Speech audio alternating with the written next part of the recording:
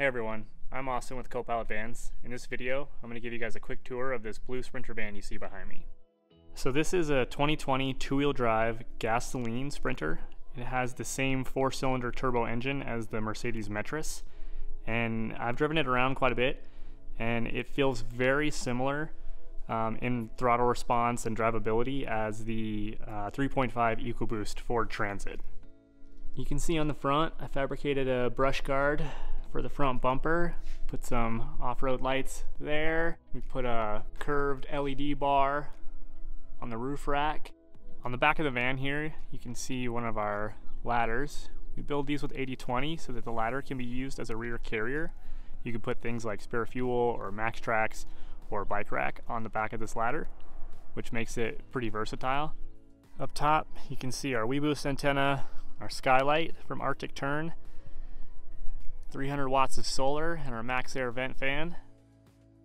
So we've installed a few Arctic Tern windows in this van. These windows are super nice, they're insulated, they come with their own bug screen and blind.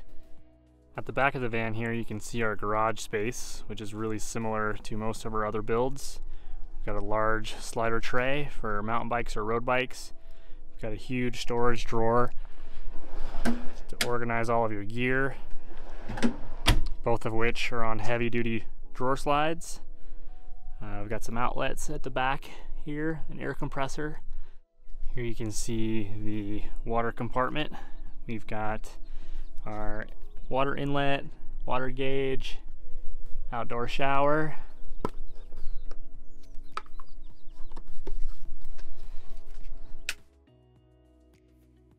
4-gallon isotemp hot water heater, a 20-gallon wheel well water tank from Titan Vans. You can see our cargo light. The rest of our plumbing, we got a water filter, places to stow the filters during the winter time, and our water pump. And over here we have our electrical system. It's all Battleborn and Victron components. We've got a little cubby here on the back side of the bed. Above the bed you can see our vent fan, reading light. Got this really big skylight roof hatch from Arctic Tern in the ceiling. White laminate on the cabinets and reclaimed wood on the ceiling. On the outside of the kitchen cabinet you can see a nice drop down countertop. Here you can see our faucet with an integrated filtered water faucet all in one unit. Got a nice deep black composite sink, 2-burner cooktop.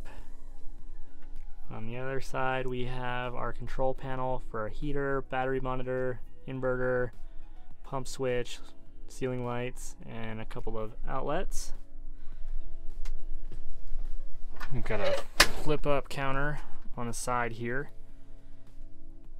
This particular client was able to source this beautiful reclaimed wood butcherblock countertop, which ties in really nicely with the reclaimed wood on the ceiling that has some cool imperfections in it that gives it some personality.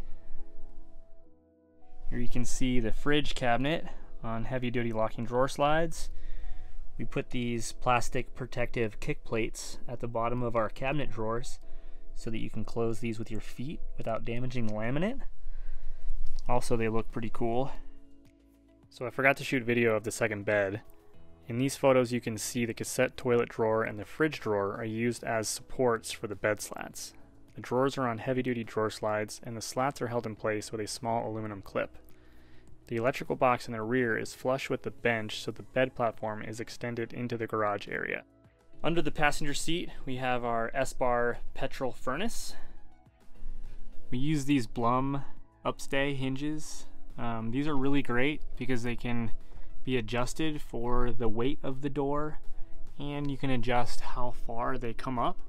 We find that a lot of times the latch will touch the ceiling depending on where a lot of gas struts are placed within the cabinet. So we typically use these, even though they're a little bit more expensive overall, but the adjustability of where they land, where they fit inside the cabinet, you can adjust them up and down, left and right, and it makes for a really nice heavy-duty hinge upstay for your upper cabinets. Here you can see the bed area. We put some quilted fabric inside the flares to make it feel a little cozier and to add a tiny bit of insulation. This guy's got some USB outlets on each side. Upper cabinet here with a little shelf. Little nook here for a Bluetooth speaker. On the wall here we've got a couple of outlets. One of our Tern windows. Got a blind, bug screen.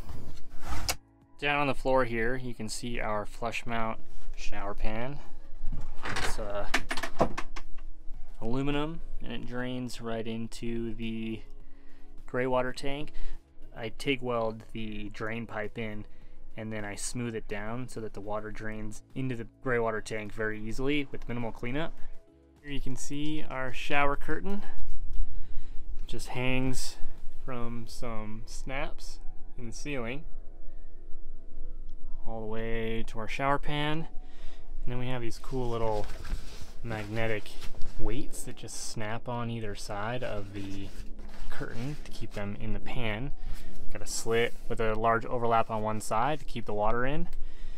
And then we have our shower nozzle, which pulls right out, goes into the shower. Use it, or you can use it outside, which is pretty cool. So you have both of those options. And then the hose just stows nicely back inside this cabinet. You can see we've put some elastic and some button snaps to attach to the ceiling. That way when you're moving around inside the shower pan, it flexes enough to keep the bottom in place. And we have our vent fan right above it, so you can run that guy while you're showering to minimize any sort of moisture buildup inside the van. Once you let the shower curtain dry out, you stuff it back in its little stuff sack. It stows nicely, and yeah, you can store that wherever you like. As always, thanks for checking out this van video. You can learn more about us at copilotvans.com or at copilotvans on Instagram.